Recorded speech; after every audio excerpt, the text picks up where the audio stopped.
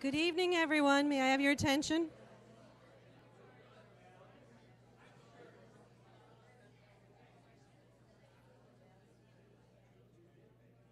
Welcome to Hudson and the Hudson Library and Historical Society. I have a few little minor housekeeping announcements to make very briefly.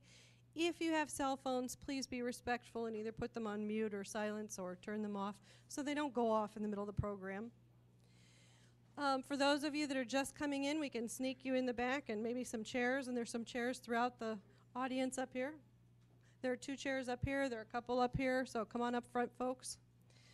Secondly, I need to remind you that the Learned Owl, our wonderful independent bookstore, is selling Mr. Brown's book this evening, both in the entryway, and then later, after this program, we will have a reception for Mr. Brown in the rotunda of the library. As you know, you go out the door and sort of hang a left, where we'll have refreshments, and you'll be able to visit with him and have him sign your books. So try and hold your signings and conversations with him toward the end, but if you have questions, we'll do questions briefly here after he speaks. Third, I want to point out the fact that in the back of the room there's a box on the wall next to the pictures of Hudson houses where we accept donations for programming. And as you know, this gets to be an expensive venture, I would hope you know, to transport these authors across the country. Mr. Brown told me just a few minutes ago this is the first stop on his book tour, so we should feel very honored.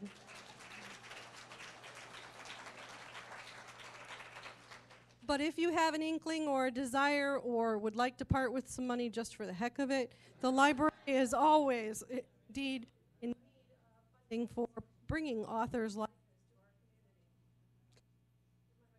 community. Is my microphone working?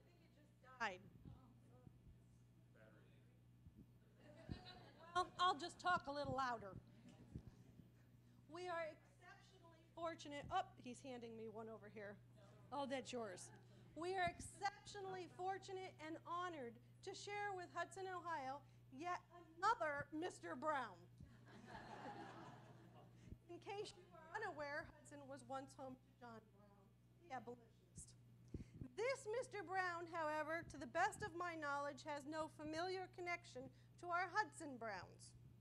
I will tell you he is from the West Coast of the United States, so I feel exceptionally honored, and we even have a little sunshine for him, as opposed to rain. In case you are unaware of his book, it's called The Boys in the Boat, and it has gained a great deal of acclaim and notoriety and has been on the New York Times bestsellers list for many weeks. We were just discussing the fact that even Pippa Middleton has read his book and commented on it. And he has written many other books, not many, but several other books. And tonight he told me he's in negotiations for the film version of this book.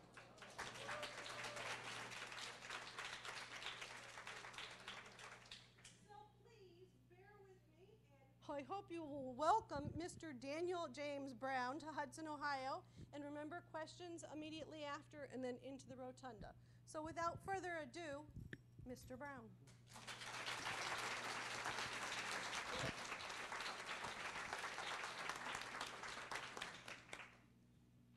Thank you. Can you all hear me? So far. Okay. Thank you for that very nice introduction.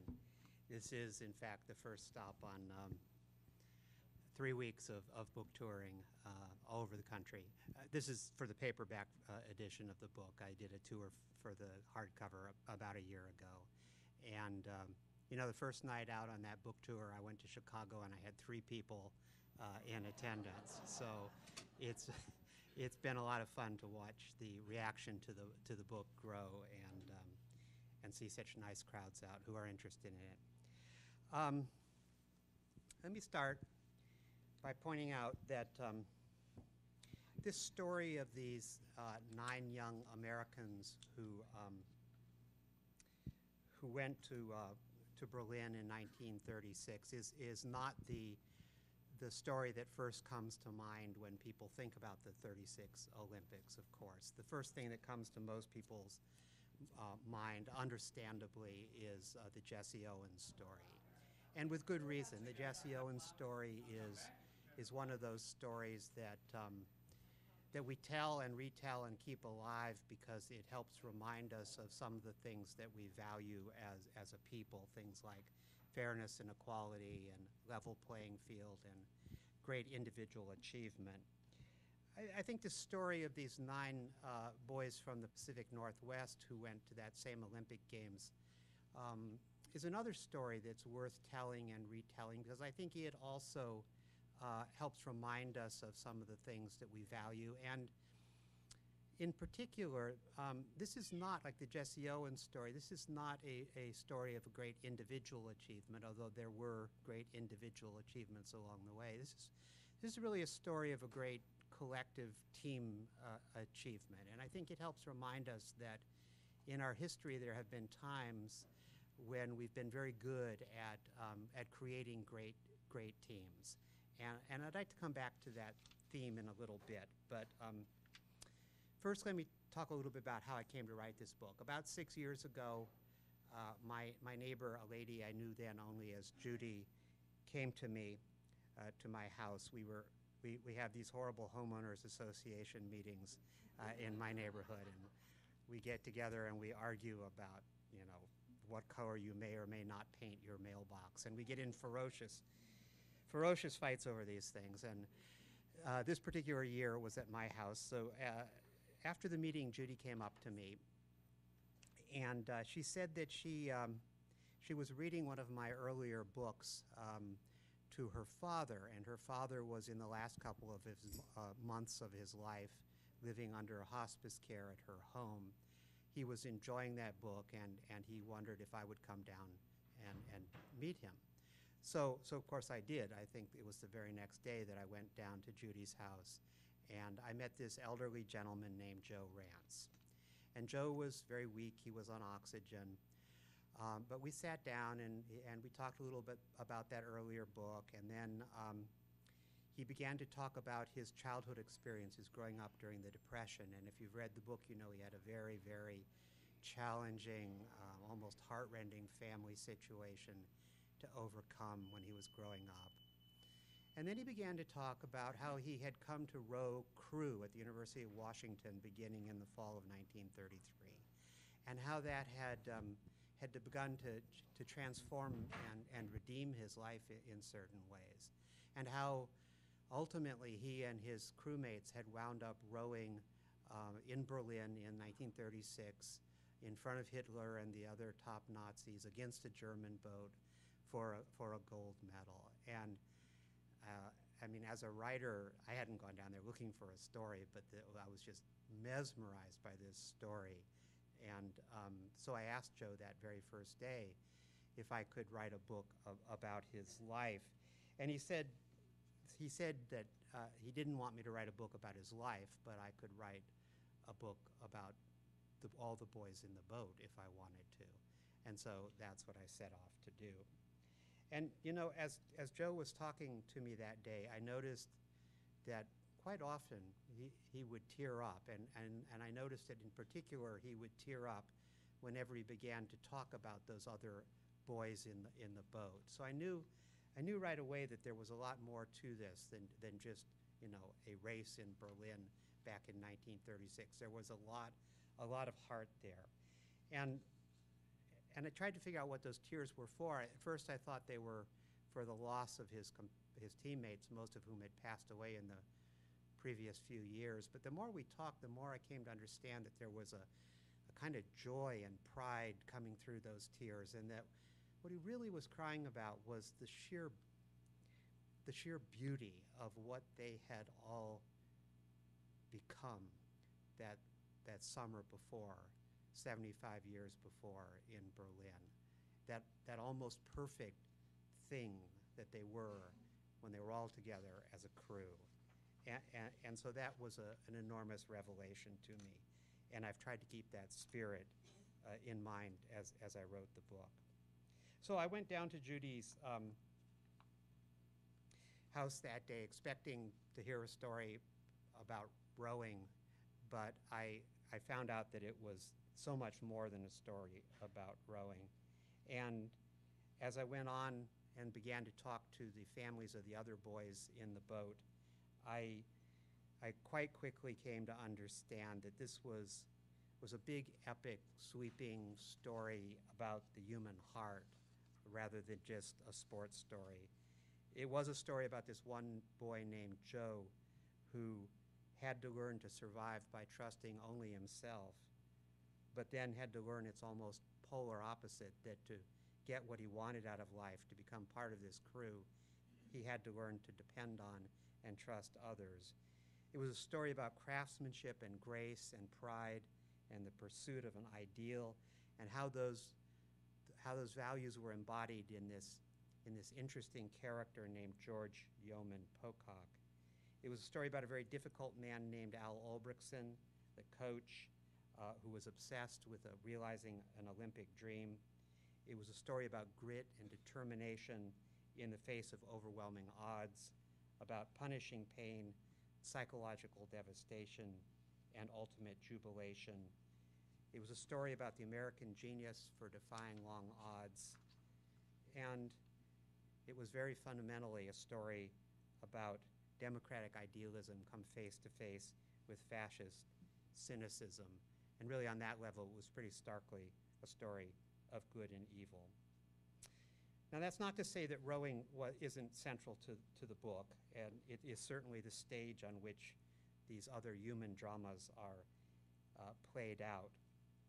You know, I get emails every day from readers talking about the book, and one comment that comes up almost every day, I get an email, somebody saying something to the effect of, I almost didn't read your book because I thought it was about rowing, and really what could possibly be more boring than a book about rowing.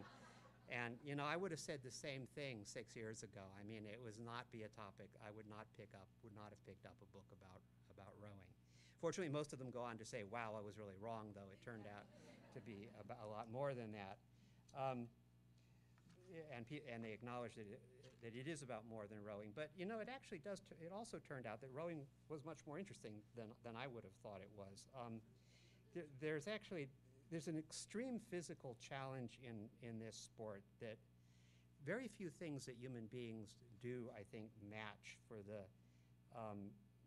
rowing for the rapid output of energy that this sport requires. They say that playing 2 NBA basketball games back to back is about the equivalent amount of energy to what an Olympic rower puts out in the course of a 6-minute, 2,000-meter race. So an extraordinary amount of sheer raw energy and power required. There's very few things that match rowing for the exquisite coordination and synchronization and teamwork that are required.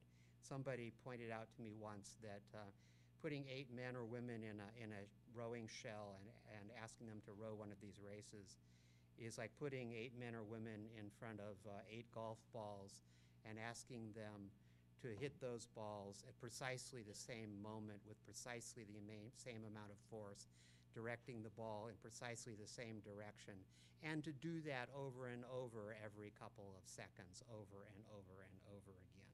It's really quite extraordinary, the skill that is involved.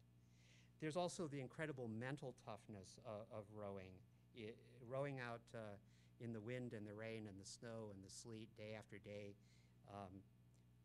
The place I'm most familiar with up in Lake Washington in Seattle, it's darn cold out on that lake in January, believe me. And so the physical and mental toughness required to keep at it is fascinating. There's a long, colorful history and tradition associated with rowing that I didn't know about when I started this project. There's the aesthetics of the sport, and particularly back in the days I'm talking about, in the 30s, when these guys rowed in these beautiful cedar shells, these western red cedar shells, just beautiful things in and of themselves. There's an extraordinary beauty to a crew rowing perfectly out on a still lake in the morning mist in a wooden shell. It's really something to behold. And there's a great deal more drama actually in a crew race than might be obvious standing on the shore and just watching the boats go by. And I've got a passage I'd like to read to try to illustrate that in just a moment. First, though, I think it's important to understand the world in which this story took place and why it had the impact that it did. It's important to recall how very popular crew was in the 1920s and 1930s. In those days, 100,000 people would routinely show up for a rowing regatta, not just on the East Coast, but also out on the West Coast, in the Midwest. On a Saturday afternoon, 70, 80, 90,000 people might turn out for a major regatta. Regattas, important races, were broadcast sometimes live coast to coast on the radio, which was then a new medium. Prominent oarsmen would find their images on the cover of Saturday Evening Post. Coxswain's sore throat could make headlines in a newspaper. So it was a big deal. And in fact, at the 1936 Berlin Olympics, the rowing events were the second most popular venue at those games, following only the track and field events in the big Olympic stadium. So I have a passage I'd like to read to try to illustrate the kind of atmosphere and drama that surrounded these events, but I need to sort of set the scene for you. This scene takes place in the spring of 1936 in Poughkeepsie, New York. It is the big national championship race. There are thousands of boats on the river full of spectators, everything from a Navy destroyer from the Naval Academy to rowboats lining the course on the Hudson River. There's a fellow named Mike Bogle up on the railroad bridge, ready to detonate a series of bombs, the number of bombs corresponding to the lane assignment of the winning boat. There are thousands of people in town for the event, thousands of people along the Palisades at Poughkeepsie. To nourish their dream of going on to the Olympics that year, these 9 boys from Washington, they need to win this race, and in particular, they need to defeat their arch rivals from Cal Berkeley. Kai Ebright, the coach at Cal, has twice before gone to the Olympics and won gold medals. He's won the 2 previous national championships. And the coach of these Washington boys, Al Ulbrichtson, is obsessed with going to the Olympics, beating Kai Ebright and going to the Olympics this year. Ulbrichtson, I should also mention, is a very dour man. He does not like to betray emotion, particularly in front of sports writers and the boys who row for him. The race gets off very late in the day because of tidal conditions. It's 6 p.m. and dusk is beginning to settle over the river. Ulbrichtson and the press contingent is watching the race unfold from an observation train that is running parallel to the river, keeping up with the boats. Ulbrichtson has told his coxswain, Bobby Mock, to row from behind, but under no circumstances to get more than 2 lengths behind. And it's a very long race. It's a 4-mile race. Coming down towards the last mile, Bobby Mock has been holding the boat for a staggering 4 lengths behind the leaders, to Ulbrichtsen's utter consternation. He cannot figure out what Mock is doing, and he's slowly becoming more and more frantic as the race approaches the last mile or so. So let me pick it up from there.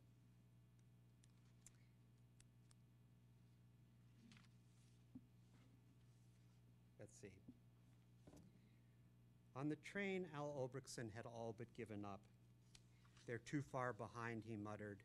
"They're overplaying their hand. We'll be lucky to finish 3rd. Ulbrichtsen's face was ashen. It seemed to have turned entirely to stone. He'd even stopped chewing his gum. In the lane nearest to him, California had powered back out in front, rowing beautifully.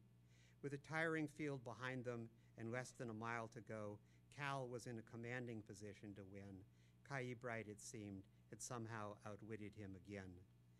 But if anybody had outwitted Al Ulbrichtson, it was his own coxswain, the short kid with his own Phi Beta Kappa key, and now he would show his hand. Suddenly he leaned into Don Hume's face and bellowed, "Give me 10 hard ones for Ulbrichtson." 10 long spruce oars bowed in the water 10 times. Then Mock bellowed again, "Give me 10 more for Pocock." Another 10 enormous strokes. Then a lie. "Here's California, we're on them. 10 more big ones from Mom and Dad." Very slowly the husky clipper slipped past Columbia and began to creep up on Navy in second. Someone on the train idly remarked, "Well, Washington's picking up." But a minute later, someone else called out much more urgently, "Look at Washington! Look at Washington! Here comes Washington!" On the train and on shore, all eyes shifted from the leaders to the 8 white blades barely visible out in the middle of the river. Another deep guttural roar began to rise from the crowd. It seemed impossible for Washington to close the gap. They were half a mile from the finish now, still in third place, still 2 lengths back, but they were moving, and the way they were moving compelled immediate and absolute attention. In the boat, Mock was incandescent. "Okay, now, now, now," he barked. Don Hume took the stroke up to 35, then to 36, then to 37. On the starboard side, Joe Rance fell in behind him just as smooth as silk, and the boat began to swing. The bow began to rise out of the water. Washington slid past the middies as if the Navy boat were pinned to the water. Cal's coxswain, Grover Clark, glanced across the river, and for the first time since he left it behind at the starting line, he saw the Washington boat sweeping up on his stern. Stunned, he bellowed at his crew to pick it up, and Cal's rate climbed quickly to 38. Mock hollered at Hume to take it up another notch, and Washington went to 40. The rhythm of the California boat seemed to waver and then grow erratic. California and Washington careened into the last 500 yards, storming down the corridor of open water between the spectators' boats. People in rowboats were standing up now, risking a dunking to see what was happening. Some of the large excursion steamers began to list toward the center of the river as people crowded their rails. The roar of the crowd began to engulf the oarsmen. Boat whistles shrieked. On the float in front of Washington's shell house, Evander May Calamar, the crew's cook, waved a frying pan over her head, whooping and urging the boys on. In Washington's press car, pandemonium broke out. George Farnell of the Seattle Times shoved his press credentials into his mouth and began to devour them. Tom Bowles commenced beating a stranger on the back with his lucky old fedora. Royal Brougham was shouting, "Come on, Washington, come on." Only Al Ulbrichtson remained motionless and silent, still riveted to his seat, his eyes cold gray stones locked on the white blades out in the river. Joe Williams of the World Telegram stole a glance at him and thought, "This guy has ice water in his veins." With the finish line looming ahead of him in the gathering dark, Bobby Mock screamed something inarticulate. Johnny White in the number 3 seat suddenly had the sensation that they were flying now, not rowing. Stub McMillan desperately wanted to peek, to glance over toward lane 1, where he knew California would be, but he didn't dare. In number 6, over the crowd noise, Shorty Hunt could hear someone on a radio yelling frantically.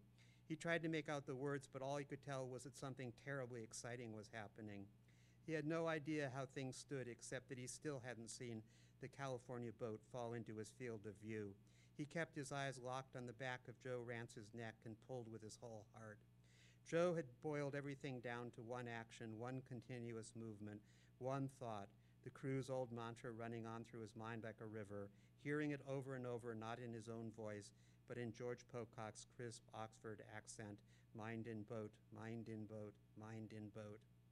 Then, in the last 200 yards, thinking itself fell away, and pain suddenly came shrieking back into the boat, descending on all of them at once, searing their legs, their arms, their shoulders, clawing at their backs, tearing at their hearts and lungs as they desperately gulped at the air.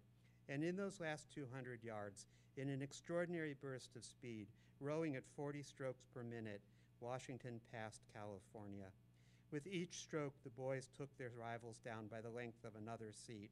By the time the 2 boats crossed the line in the last vestiges of twilight, a glimmer of open water showed between the stern of the Husky Clipper and the bow of the California Clipper.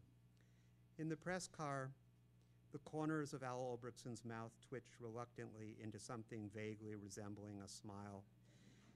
He resumed chewing his gum, slowly and methodically.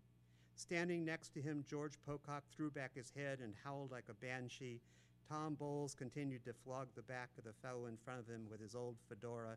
George Farnell removed the well-masticated remains of his press credential from his mouth.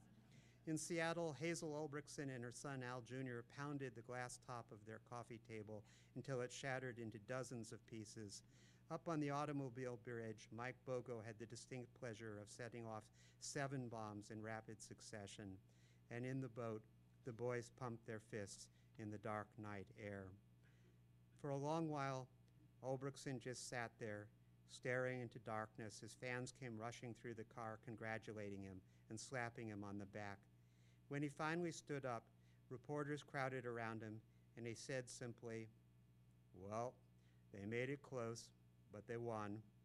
And then he elaborated, "I guess that little runt knew what he was doing."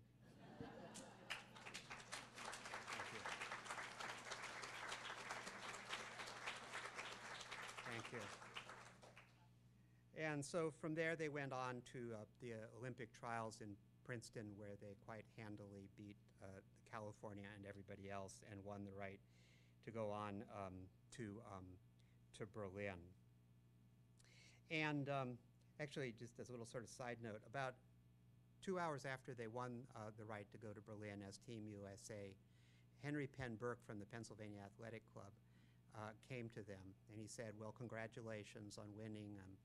I hope you know that you boys are going to have to pay their own way to Berlin."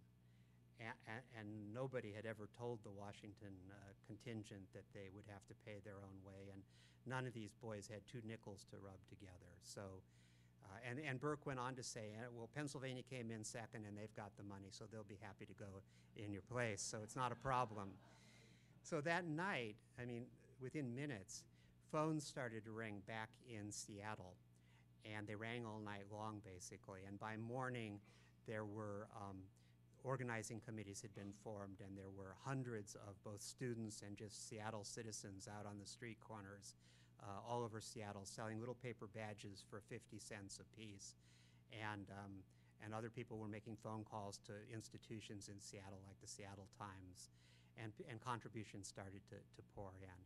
And within 48 hours, they raised the $5,000 they needed and wired it back to New York, and the guys were good to go, but only because the citizens of Seattle insisted that it was going to happen. And the story culminates, of course, in this extraordinary gold medal race in Berlin. And you know from the minute you pick the book up that we win this race. That's not really at issue. So if you didn't know already, I'll tell you right now. They win this gold medal race. But it's really how they won it that was quite extraordinary. And you need to understand the context. There was so much going against them that day. It was a windy, miserable day. Germany, although the U.S. team, the boys from Washington, and the British team had turned in the 2 fastest qualifying times, they were inexplicably assigned lanes 5 and 6 out in the widest part of the course where they would have to row into a very stiff headwind. Germany and Italy, the 2 fascist powers, had turned in relatively slow starting times, but they were assigned lanes 1 and 2, which were sheltered the entire length of the race course. The Germans had won the first 5 rowing events of the day leading up to the 8-oared race, which is the prestige event. But they had won gold medals in 5 consecutive events, and the mostly German crowd was in a frenzy, chanting "Deutschland, Deutschland, Deutschland." Hitler and Goebbels and Göring and all the top Nazis were arrayed on a balcony looking out over the race course. And there's some very interesting old grainy footage of them slapping each other on the back and jumping up and down as Germany wins this series of gold medals. And then on top of everything else, Don Hume, the stroke oar, the guy in the boat who sets the rhythm for the boat, had been sick with a fever for weeks on and off, and in the couple days leading up to the gold medal race had been in bed with a high fever. And the coach Ulbrichtson, tried to put a substitute in for him, but the boat just wouldn't go right. And so the night before the gold medal race, the other boys came to Ulbrichtson, and very uncharacteristically, because Ulbrichtson wasn't a man people challenged, the boys came to him and they said, "Don Hume's got to be in the boat. He just has to be there. Tie him in, we'll hold him up, but he's got to be in the boat." And at the last minute, Ulbrichtson relented and put Don Hume in the boat, even as sick as he was. But for the first half of the race especially, he was almost unconscious. I mean, it's hard to overstate how sick he was. And then, on top of all that, at the start, the American boys, because they were out in the windy part of the course, they didn't hear the start was just shouted in French. And it may have been partly that it was in French. But they either didn't hear or didn't understand the start, didn't know the race had started until they saw the boats off to their to one side lurch forward. So they got off to a terrible start. They came storming down out into the middle of the longer sea. But at 1,000 meters, halfway through the course, they were dead last, and the Italians and the German boats were running away with it on those inside sheltered lanes.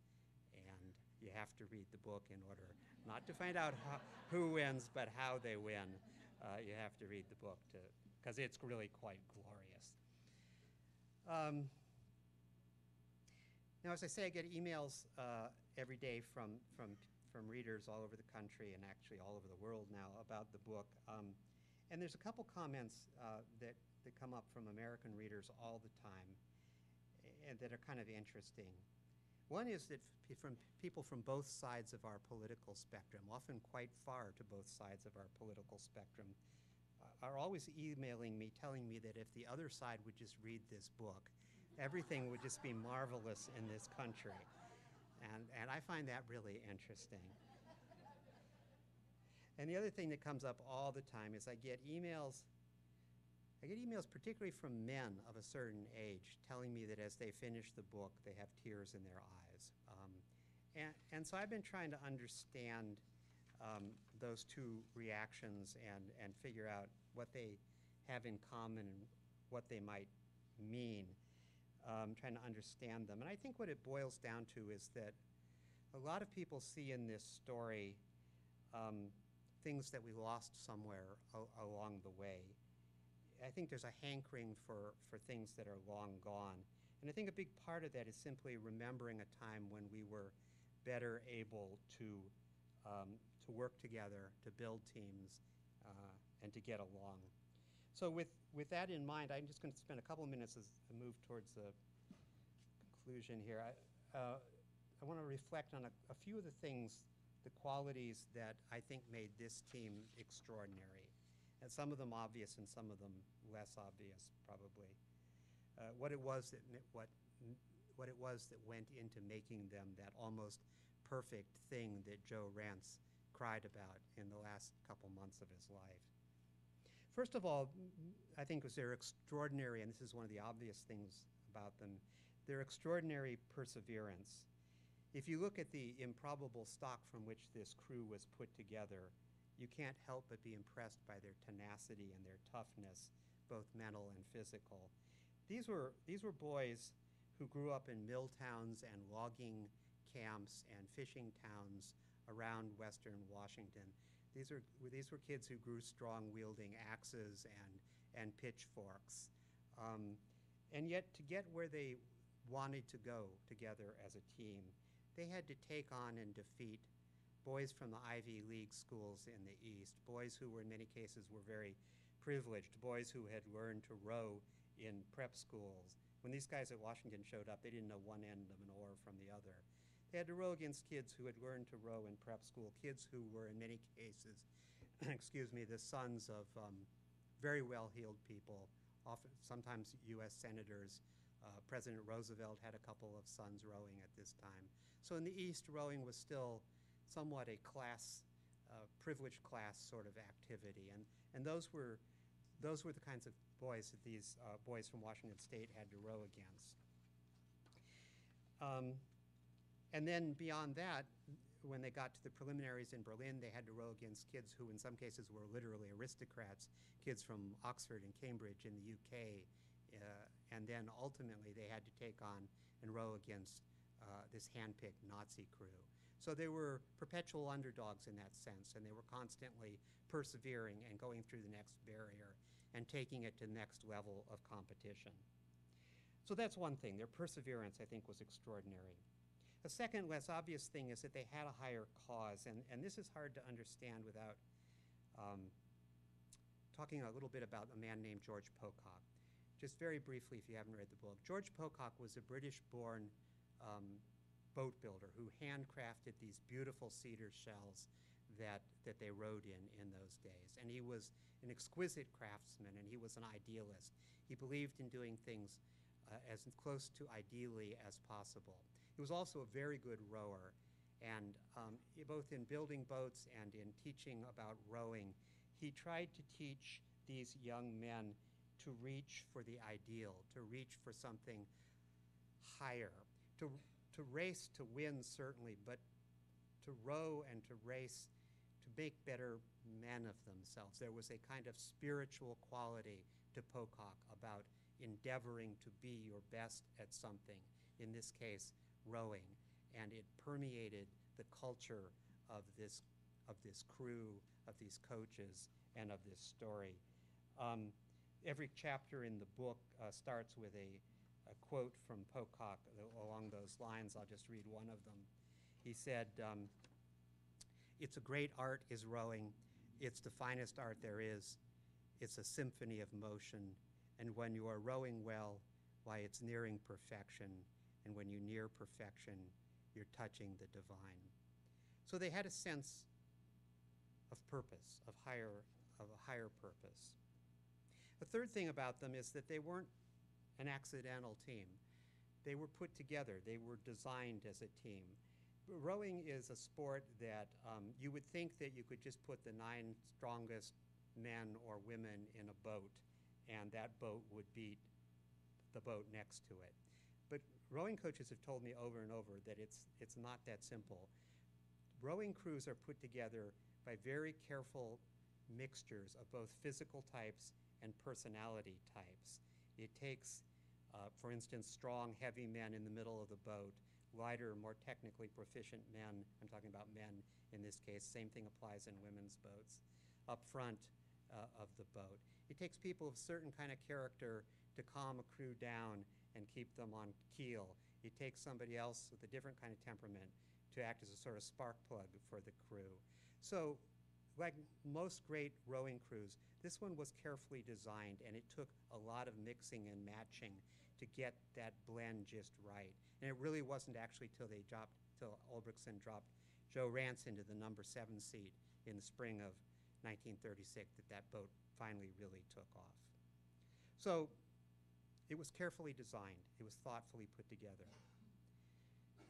The fourth thing that I think was critical was, and hard to overstate, was the enormous amount of trust and mutual respect that these 9 young men had for one another.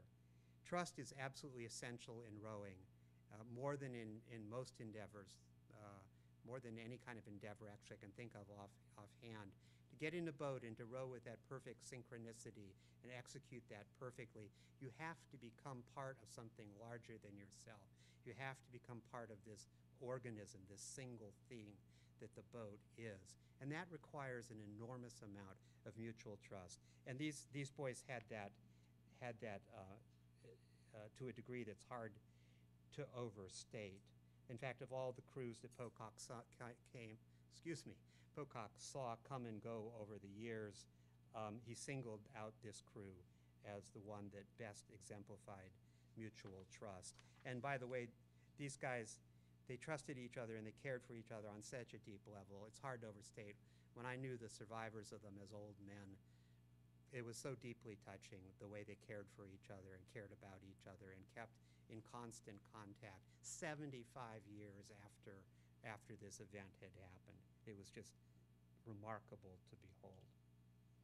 And then the final thing that I would point out, or I would say as a hallmark of this crew and perhaps good teams, great teams in general, was this, and it may be the least obvious thing. These were strong young men, and they were tough young men, and each of them had a good deal of ego.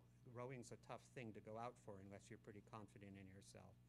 But each of them also had a measure of humility, and I think that was an enormous part of their success. The harsh demands of rowing, because rowing really is harsh, taught them humility. The pain and the suffering of it taught them humility. And I think that humility was the gateway through which they were able to open their hearts to one another and approach one another and build that trust that was so important. And And that becomes really important to the story. When I stand back from this story, and I didn't think in these terms until I was done with the book, after I was done with the book, but when I think about this story of these 9 young men who climbed in a boat and trusted one another and did this extraordinary thing, to me they are an almost perfect metaphor for what that whole generation of Americans did. The generation for most of us were our parents, or our uncles and aunts, what Tom Brokaw calls the greatest generation. That generation, they all suffered privation at the hands of the Depression. They all learned a measure of humility, and I think that that was what allowed them to build the great teams that they did, the teams that built things like the Grand Coulee Dam and survived the Depression and won World War II on 2 fronts. I mean, extraordinarily generous and civil people, and people with a sense of humility. So I want to close by just reading a couple of paragraphs. Near the end of the process of writing this book, I was able to go to Berlin, or actually to Grunau, the little town outside of Berlin where the race course was located and is still located.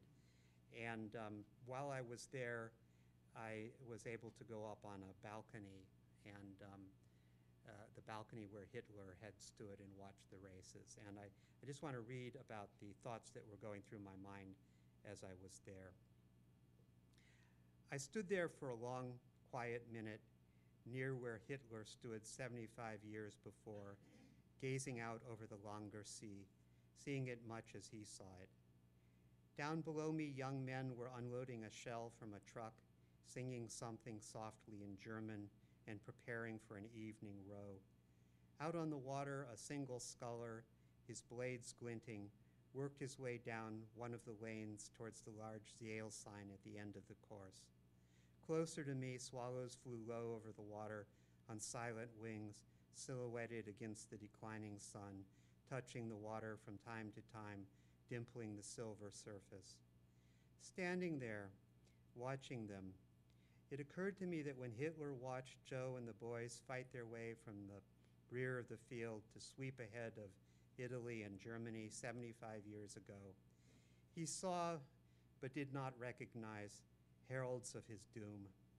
He could not have known that one day hundreds of thousands of boys just like them, boys who shared their essential natures, decent and unassuming, not privileged or favored by anything in particular, just loyal, committed, and perseverant, would return to Germany, dressed in olive drab, hunting him down. They are almost all gone now, the legions of young men who saved the world in the years just before I was born. But that afternoon, standing on the balcony of House West, I was swept with gratitude for their goodness and their grace, their humility and their honor, their simple civility, and all the things they taught us before they flitted across the evening water and finally vanished into the night. Thank you.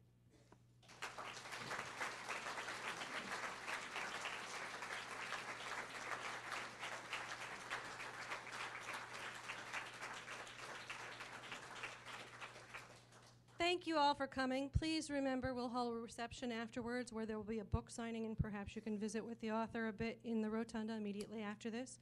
Also, on the way out of the room, you'll see on the little benches off to the side, I put wonderful brochures that we've accumulated about our upcoming programs. And I can tell you it's going to be an exciting summer and fall in Hudson, Ohio, just by the caliber of our speakers. And again, please join me in thanking him, and I'm going to walk here and we'll take very brief questions. Okay, so if you have a question.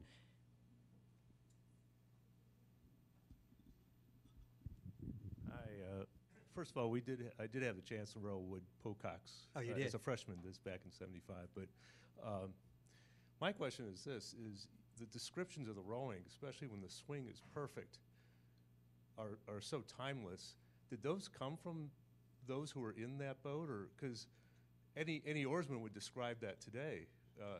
Should they have the opportunity to actually get all 8 swinging together like that? Yeah, a lot of those descriptions did come from directly from a couple of these guys left diaries and also wrote letters about their experiences. And some of the essence of those descriptions of the swing come from those firsthand accounts.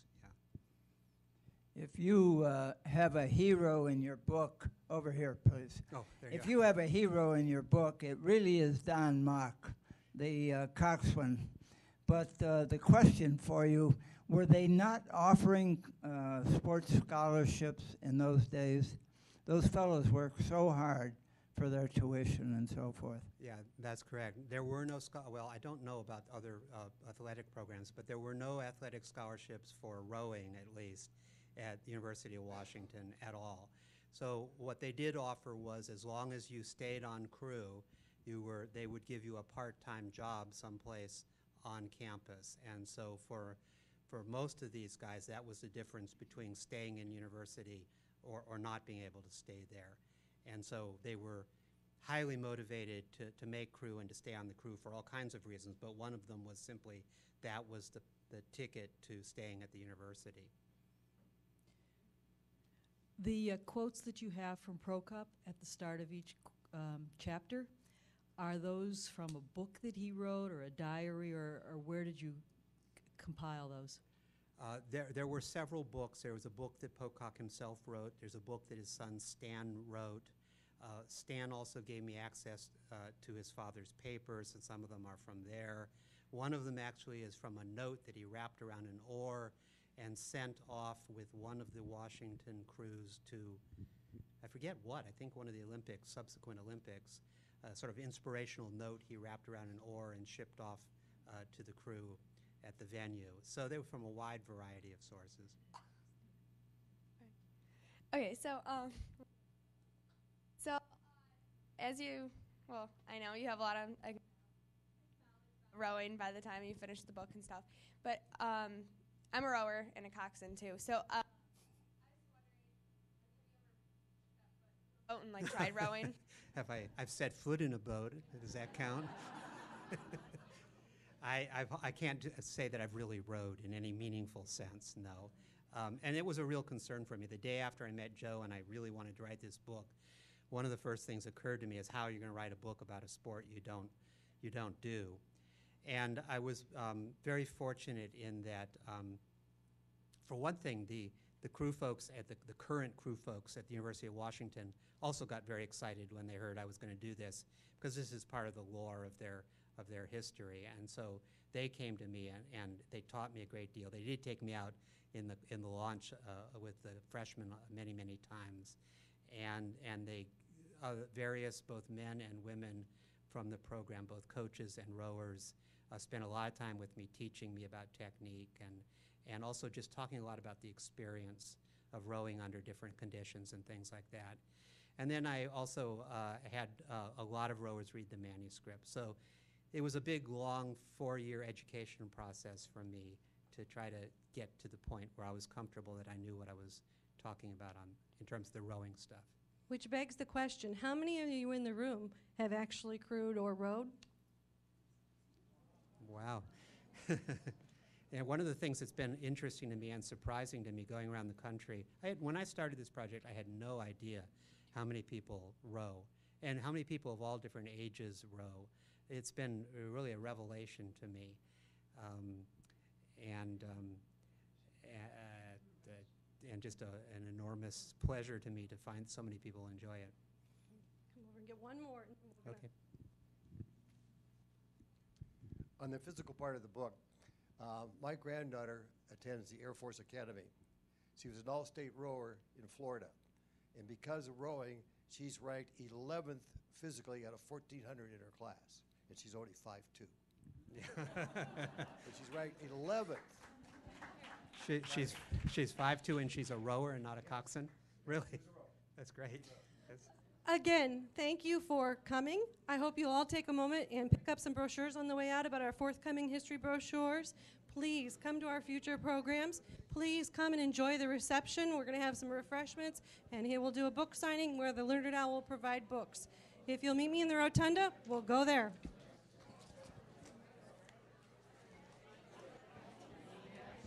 Thank you, sir. Okay. I think maybe maybe I need to get this wire off of me. Yes, I think so. Excellent presentation, sir. Thank you, sir. Fantastic. We're going to take him into the rotunda. You know how much your book has cost me? No. I hope lots of copies you bought. First read it. And two of Ryan Stahl's videos. Two of them. One Olympia, then one about Hillary.